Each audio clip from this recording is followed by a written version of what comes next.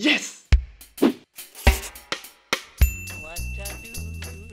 One. According to the data from my professional in PIZZA environment for entertainment purposes only. Accordingly, the machine that produces insists that no one has to recreate or reenact any action performed on this show. Hey guys, salut, this is Alex, and today this video is part of the Pizza Odyssey, in which we attempt at making the most perfect pizza indoors. If you don't know what I'm talking about, then I suggest you to watch the intro right there. I'm waiting. It's too long. We are facing our biggest challenge yet, which is normal because it's the first one. The domestic oven.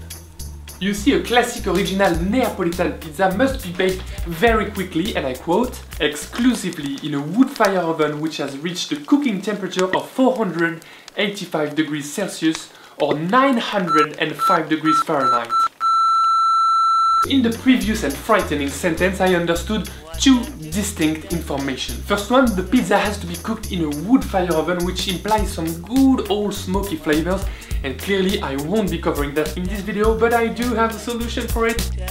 And the second information, 485 degrees Celsius is high. Crazy high! Sadly, there is absolutely no way that a domestic oven could reach that crazy high temperature. Yet I reckon there are techniques that will allow us of getting close to the result we need. So the first technique I want to share with you is to bake your pizza at the maximum temperature of your oven, of course, but not on a baking tray, on a baking stone. OMG. Dude, the baking stone are like the most common thing on the planet. I mean, we are learning like nothing here. Do you believe I would go out and buy a baking stone, a common one, and just show you how to use it? Hell no! We are gonna build one.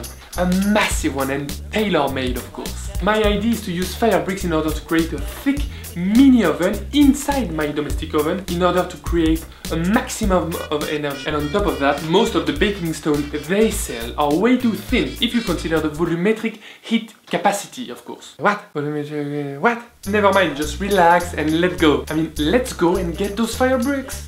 Hopefully everything's gonna be fine. This is the place I was looking for so much. Brick, brick, brick, brick, brick. Bricca refractare. I think I found it! Believe it, guys, I think this is on the last floor.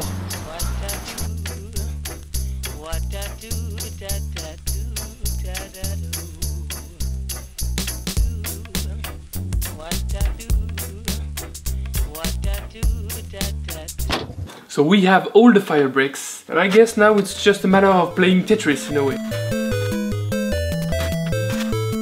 I had to cut a few of these in half. It was some kind of an adventure, but you already know that because you might be following my Instagram or my Facebook. If not, then boom! I am placing my mini oven in the highest position available inside my domestic oven in order to maximize the heat. The mini brick oven seems ready to me and amazing and epic to the max. Also a bit off the guarantee side, so don't try something stupid, let me take care of it. If you think this beast is sexy as hell, then click on it and subscribe to my channel. Oh, my oven has been preheating to the max on boiler mode for about an hour, so let's give it a quick and precise temperature check. Yes, I said precise, so what? Well, nothing, but the French guy just happens to be the worst accurate person on the planet. Fair enough, you know I like my cooking rough and intuitive, but sometimes you just gotta step up for the sake of science. And pizza.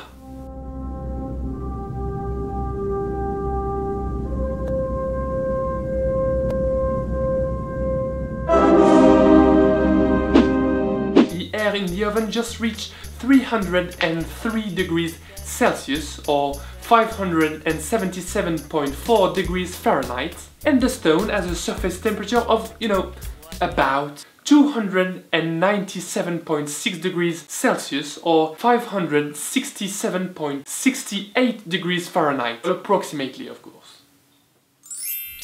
So I know this is still low if you compare it to, like, for example, a Neapolitan oven, but I reckon this is fair if you consider the cheap materials we used. For safety reasons, squeeze on some oven-proof gloves and let's give it a try with the pizza I just made.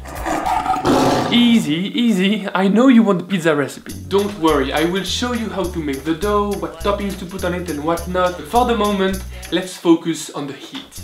Carefully slide the pizza in the oven and let the magic happen.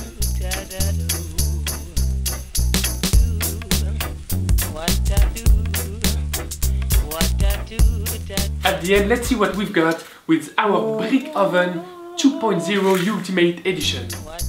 The pizza tastes amazing. It's crispy on the crust and it's soft and chewy as well. It has a tender center and it even has some chard on the bottom. Not so much, but just a bit. It's great. Maybe not exactly the most convenient setup, okay, but the result speaks for itself. So I say it's a nice start. A start? And yes, that's a start, because in the next wonderful episode of the Pizza Odyssey we will push the limit of my oven to the next level. If you like this video, then thumbs up, like it and share that over on your social media. Also, please subscribe to my channel because basically you don't want to miss a next pizza episode. Bye bye, salut!